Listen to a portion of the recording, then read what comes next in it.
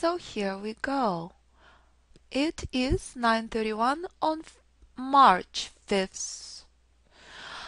Oil daily continued bullish rally yesterday despite extremely bearish news. Remember what happened on oil yesterday, correct? We were here and I said you must be out of your mind to short oil. The worst idea ever. I said the short on oil played out from here and started at oil pit open. And this is precisely the reminder why I love oil news to pieces. Because each and every time we trade against the news. What has happened after the close of the trading room? Just to remind you, every single trade I took yesterday on oil was bullish. 5 bullish trades. What did oil do after the close of the trading room? Picked up the steam. What did we discuss? If oil breaking through 51, major trend is bullish. Buyers picked up the steam and finally blasted through decision point 1. Again reminder, oil struggled to break through the end of the minor trend for 2 days. Look at this. March 3rd, war zone had started and continued for more than 24 hours. Finally, towards the close, oil succeeded and reminded you, a door reversal zone. Don't ever buy into it. Sellers continued with bearish corrections and finally gave you marvelous shorting opportunity. Right now is not the time to short oil. Oil is in counter-trend bullish structure dancing between the levels. Exercise extreme caution with oil. It is very crucial formations right here, right now. What would we like to do? We would like for oil to push as high as possible and short from as high as possible. This is very dangerous level, the end of the minor trend. Remember what happened on oil March 3rd and 4th. War zone. Price respected this area for 2 days. Is oil going to do the same thing? A very crucial end of minor trend. No shorts into this level. Shorts outside of here or shorts from here. Again, all in front of you. Alpha wave trader method in a nutshell. Respect the door, the end of the minor trend. Don't ever short over extended trend. Don't care about the news. Fundamentals are meaningless unless supported by the price.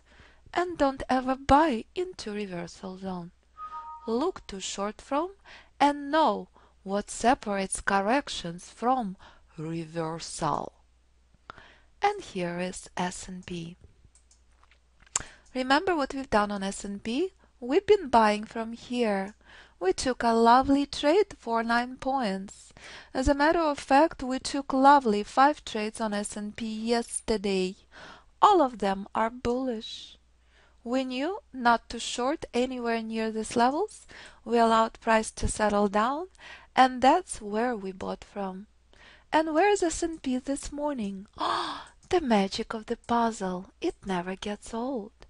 Remember where oil struggled for 2 days? The end of the minor trend. Sellers are here, and they're here with vengeance.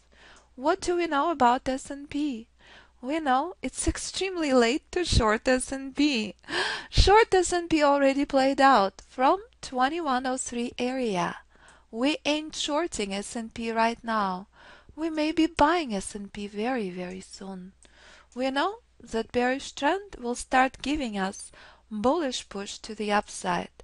And very soon we're gonna find out if S&P sellers are in charge or if buyers will step in with vengeance and do exactly what oil had done yesterday.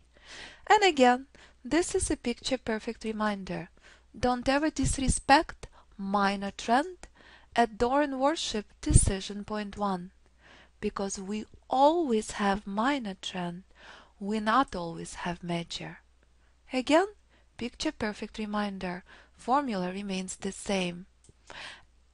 Oil done this for 2 days, S&P doing it now. And again, if S&P will break through this level, it will head to 2107 and 2113 level.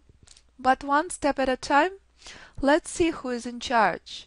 If sellers will continue with vengeance or buyers will defend this level, and we have a lovely long opportunity very soon. Again, end of minor trend on hourly where sellers stepped in from, and end of minor trend on daily where we've been buying from in February each and every time, and where we bought from yesterday. Is S&P going to revisit that level again? Oh, we'd love to buy again and again and again from that level. All spelled out by the price since months ago. So, decision point 1 on oil to the downside, not to be ignored. Let's buckle up. Let's see if buyers will pick up this steam at this area. Already had plenty of long opportunities on oil.